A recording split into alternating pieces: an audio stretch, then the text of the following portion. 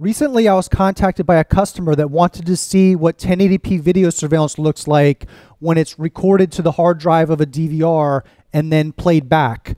This customer had an existing analog CCTV camera system and wanted to upgrade to HD security cameras. So I made this video today to show what 1080p video surveillance looks like using 4 cameras. There's 2 1080p AHD type cameras and 2 HD-TVI cameras, also 1080p resolution. All 4 cameras are hooked up to an iDVR surveillance DVR, and this is how it came out. This is a live view on the DVR, and I'm going to use the mouse to navigate down to the menu. And when I'll click menu and then I'll click on search. On the search and playback screen, you can use this timeline scrubber to go back and select a date and time that you want to play back. I recorded a few minute segment just before I made this, so I'm going to select the exact time where I know I started recording. And then when I select that date and time, I just go to the bottom right and select playback.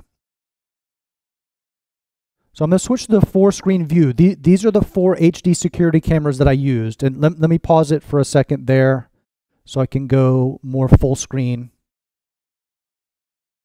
And I'll start the playback again, and I'll blow that camera up full screen. This is an HD security camera. This is a camera that I have in my office. That's 1080p resolution, full screen. You could see with these controls on the iDVR-PRO, you can go in forward and reverse, normal speed, or speed it up. I can come down here and select the 4-screen view again to go to the next camera.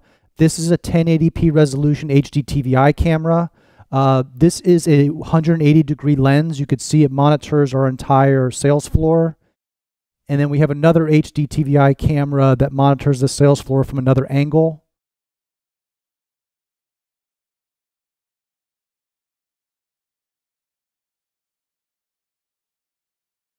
And then I'm going to switch to the 4-camera view again to go to the camera that monitors our front door.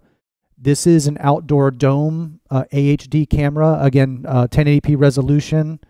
This is an armor-proof and vandal-proof dome, so it's good for indoors or outdoors. I'll switch back to the 4-camera view, and then I can exit out of that menu there. And then I'll use the menu to switch back to the live camera view. You can easily see from that video that there's quite a big difference between 1080p video surveillance and the analog CCTV equipment that was used in past years. If you'd like to learn more about the equipment that I use in this video, please visit www.cctvcamerapros.com/HDCCTV. Thank you for watching.